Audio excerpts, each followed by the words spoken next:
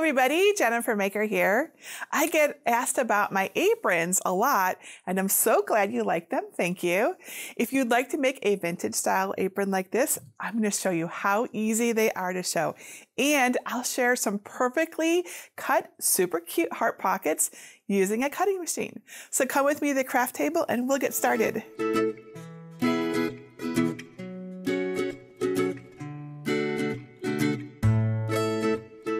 An apron is a fun and functional item to have handy, whether you're crafting, cooking, or working on other projects. And the pattern that I'm sharing today is a vintage style with a nice crossback detail. It's really comfortable and customizable. So funny story about this apron. When I decided to make videos on YouTube in very late November of 2018, I had to figure out what to wear, right? And into my head popped this idea of a cardigan like Mr. Rogers and an apron like Julia Child. And what can I say? I'm a little old school sometimes. So I started cutting out an apron. I tweaked it a bit here and there. I didn't even have a pattern. I don't know what I was doing. But by that evening, I had an apron ready to wear for my very first video on December 1st, 2018. In fact, it's this exact same apron that I'm wearing right now, made over 4 years ago. Sometimes the best things are done right at the last minute. So now I'm really excited to share the exact pattern with you. My free download includes a printable PDF that you can cut and tape together to cut out your apron pieces. And now a color printer helps since I used a bit of color coding. So I'm using my trusty HP Envy inkjet printer. You can use whatever you've got. You'll also want some plain paper and Adobe Acrobat Reader, which is free software to print the file correctly. And don't worry, I'm going to show you how to do that. To put together the pattern, you'll need a ruler, some tape, and a pair of scissors. Remember, don't use your fabric scissors on your paper or they'll get dull. Use like paper scissors.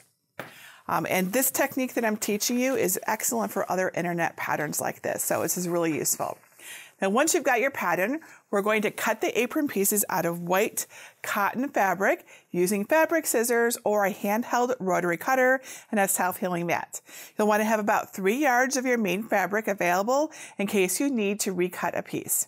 And a washable fabric marker and some straight pins really help during the cutting. And make sure you have a pretty large flat surface to work on. I used my table, but you could even use the floor. And if you want to add the cute little heart pockets, you can cut them out of contrasting cotton fabric using the printed design. Now, cutting curves smoothly by hand can be difficult, I know, so I'm going to show you how to make them with a cutting machine. I'll use the SVG in my free download with my Cricut Maker 3, a pink fabric grip mat, the rotary blade, and a brayer. The rotary blade is really important for this project. It pushes down with consistent pressure, and the round blade glides over the cut lines. A normal cutting blade doesn't use the same motion, and it can snag the fabric. You can use a few extra steps to cut fabric on the Cricut Explorer, if that's what you have. And I've detailed that over at JenniferMaker.com/CricutFabric. Now, to put the apron together, you can use a very simple basic sewing machine like my Janome Arctic Crystal and a regular needle with it. White thread blends well with the apron, and I used red thread for the pockets. And I'll show you how to prepare the pieces using these handy little fabric clips or straight pins, and then we'll really polish the edges by adding a 1/2-inch double fold bias tape. I used white, but you can get creative with a splash of color. The steps are pretty simple, so don't worry if you are new to sewing. You've got this. You can do it. I'll also share a few tricks for finishing touches using a household iron and an ironing board or a pressing mat too. And that's all you really need. Oh, of course, you're also going to need my pattern. So let me show you where to find that, and then we'll get started on our awesome aprons.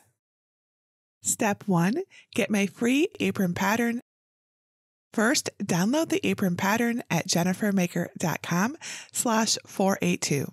Once you're there, look for libraries in the red bar at the top, and then either click Get a Password if you don't yet have one, or click Enter the library. You can find the designs by searching the page for design number 482 and then click it to download a zip file. The sewing pattern is a PDF file, which we'll print and use to cut out the apron pieces. I'll show you how to print it using Adobe Acrobat Reader. You can download it for free and get installation instructions from adobe.com/reader. You can cut the optional heart pockets by hand from the PDF or use the SVG or DXF with a cutting machine. I'll show you how to use the SVG file with a Cricut cutting machine after we get the apron started. Step 2, print the pattern file. Open Adobe Acrobat Reader and then click the File menu and pick Open. Select the PDF in my free download folder. Here's how it looks on my Mac, though yours might look a little bit different. Scale is very important for sewing patterns, so I've included a test square on the first page. Let's print that to check our settings. Click the File menu and select Print. Under Pages to print, select Pages and type 1 to make it print just the first page. Then, under Page Sizing and Handling, click Size and select Actual Size so the pattern prints just like it was designed. Then print it on plain printer paper. Carefully measure the test square on the printed sheet. If it doesn't exactly measure 1 inch in both height and width, go back to the print screen. This time, select Custom Scale and adjust the percentage by plus or minus 1 or 2 percentage points, depending on if the square needs to be bigger or smaller. Print the first page again and remeasure the square. When you have the correct proportions, print the rest of the pages with the same settings, one-sided. I prefer to use color ink to show the pattern lines, but black and white is also just fine. Now we'll tape the sheets together like a puzzle using the symbols at the edges. The first page starts the pattern with the A1 symbol at the right and D1 at the bottom. So page 2 with A2 at the left is next.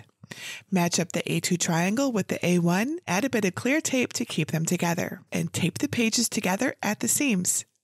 Add the next 2 sheets to the right, pages 3 and 4. Then add the next row, lining up the D1 symbol on page 1 with the D2 on page 5. Follow the symbols to assemble the rest of the pattern. Use your paper scissors to cut out the pattern pieces along the solid black lines. Don't discard the cutting diagram on page 1 either. As printed, the belt will be 61 inches long, but you can extend it however long you like. We'll attach the assembled belt using the middle as the starting point, so the length is totally customizable. Step 3, cut your apron fabric. To cut the main apron pieces, fold your white fabric in half, right sides together. That means the back of the fabric should face out. Lay it flat on a large surface and smooth out any wrinkles. Pin your pattern pieces face up on the fabric according to the diagram on page 1 of your pattern. You'll need to cut a second strap piece, so leave space for that as well. Make sure you get both layers when you pin them in place. You only need 1 layer of the bib piece, but cutting it from the layered fabric makes a backup in case you need it. If you want to use a handheld rotary cutter, slide your self-healing mat under a pattern piece and carefully glide the blade around the paper. Or you can use fabric scissors to cut around each piece. If your pattern pieces won't stay in place, trace them with a washable fabric marker to make it easier to cut both layers to match. Extra pins can help too. If you like, you can cut the heart pocket pieces by hand. Just fold your chosen fabric right sides together and then pin the paper heart in place.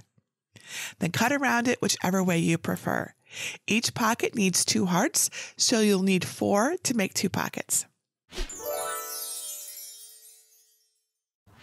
If you have a Cricut Maker or Cricut Maker 3, you can cut the fabric with the rotary blade. If you have a Cricut Explorer, follow the steps over at JenniferMaker.com/Cricut Fabric to adjust the process for you. So to make them on the Cricut, upload the Heart SVG to Cricut Design Space and add it to your canvas. I'm going to use red fabric, so I'll change the color to match. For 1 pocket, duplicate the heart once. For 2 pockets, duplicate it 3 times. And that's it, you're ready to cut. Make sure the correct machine is selected and click Make It in the upper right corner. Make sure you have the correct number of pieces, then click back on the first mat and click Continue. On the Make screen, select cotton for your material and set the pressure to default. Make sure you have the rotary blade in clamp B. Prepare your pocket fabric by cutting a 9 by 9 inch square for each heart. I'll make 4. Place your first fabric square face up onto a pink fabric grip mat.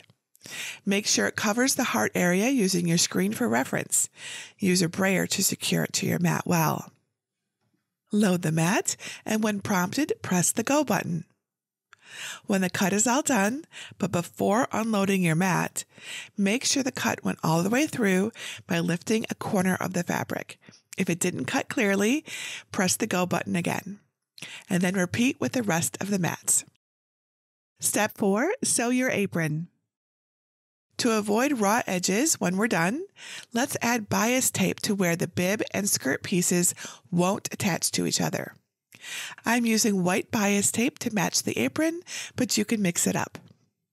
For the bib, that's the sides and the top. Now, bias tape does have a learning curve, so I recommend practicing on this piece since we have a backup.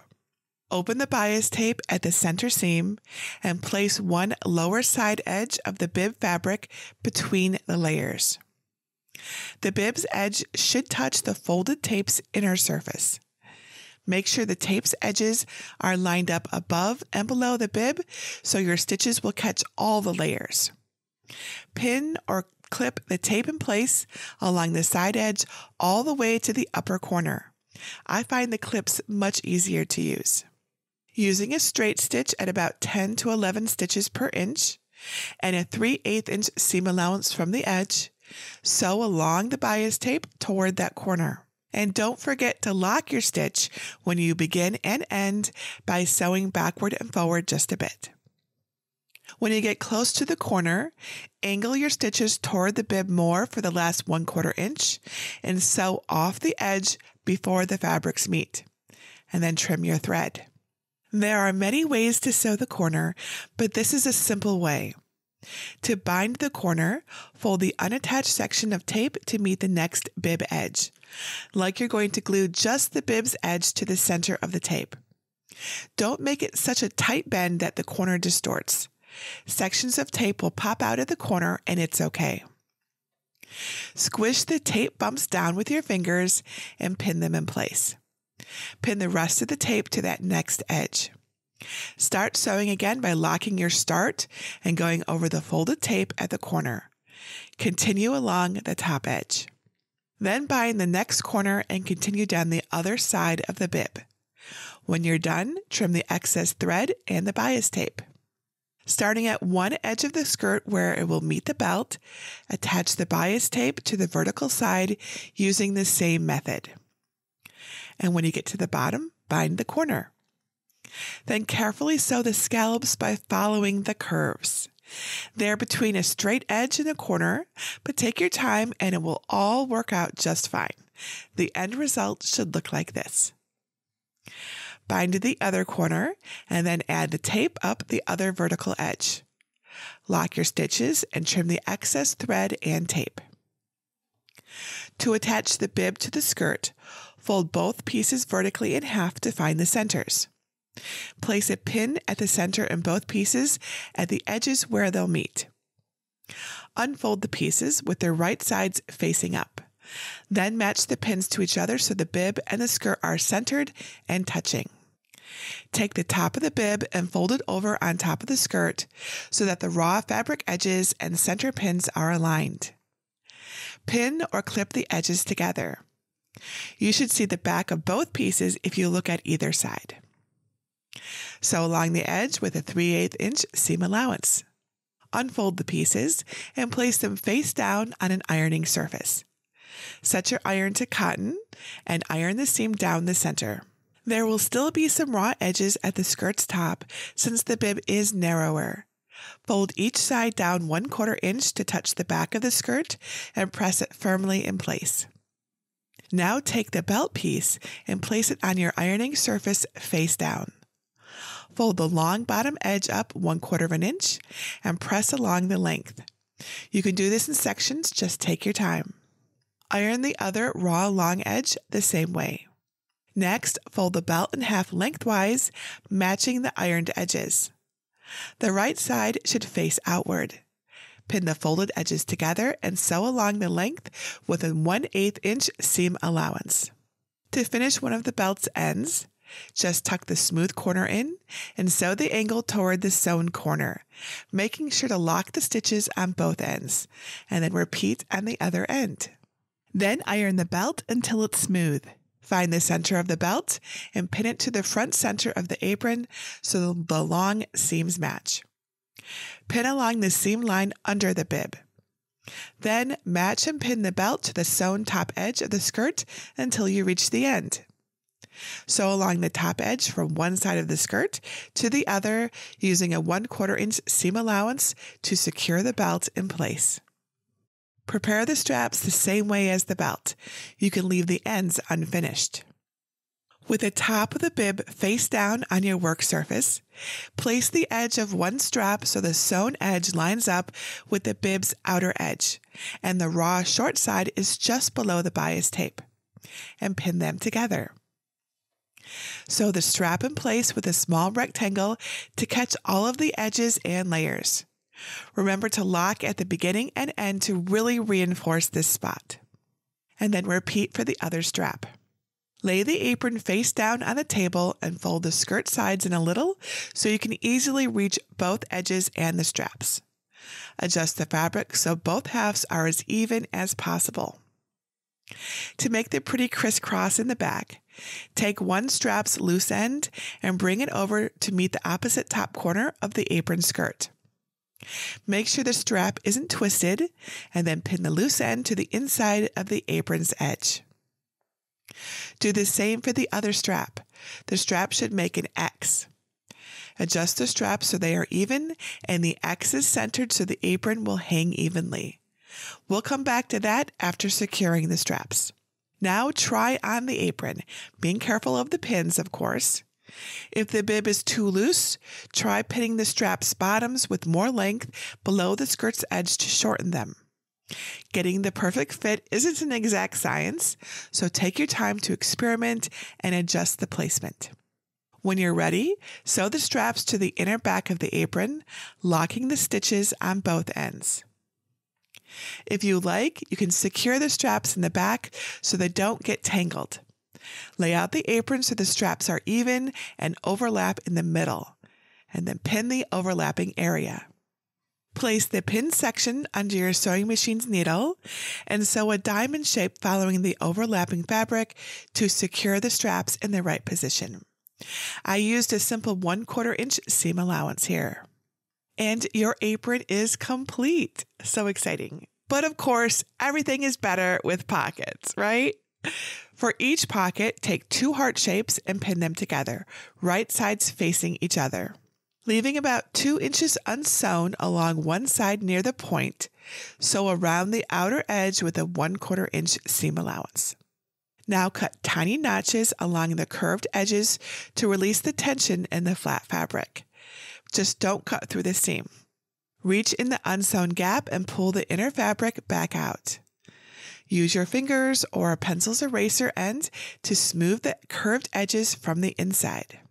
And then iron the heart flat, tucking in the raw edges so they're hidden. Place the pockets on the apron's front so the rounded tops will be the openings. You can put them wherever you'd like. I place mine 5.5 inches down from the top of the skirt's edge, angled so that the tops are comfortable to slip my hands in and out of. Using the paper pattern as your guide, place pins where the blue dotted line begins and stops. Using matching or contrasting thread, your choice, sew along the heart's edges between the pins using a 1/8 inch seam allowance. This will also close the turning hole at the same time. And be sure to lock your stitches at both ends. Attach your other pocket, and now you are ready to go. And there you have it, your very own vintage apron. Easier than you thought, right? You totally can make this. Of course, you can add more personal details if you like. For example, iron-on vinyl decals would work really well on this cotton, like this foil heart that I put on. I added this over 4 years ago. It's still here. It looks great. But no matter how you decorate it, I hope your new apron keeps you clean and tidy through many crafting adventures. Now, to take care of your apron, I recommend you just wash it in cool or warm water in your washing machine. You can tumble it dry on low heat. I also usually just hang it to dry though too. And then I iron it so it's nice and crisp and smooth. You can use an iron, of course, but I usually just use my Cricut Easy Press because it has that nice big platen on it and it's perfect for the skirt on the apron. Now, if you have any questions about how to sew or use fabric with a Cricut, just leave your question below or join me in my sewing group called Sew Easy with JenniferMaker. It's over at JenniferMaker.com/sewing group. We also have a super active Cricut group at JenniferMaker.com/Cricut Crafters. We all love to help and see you succeed. And that's it for today. Until next time, this is JenniferMaker reminding you to craft a life you love.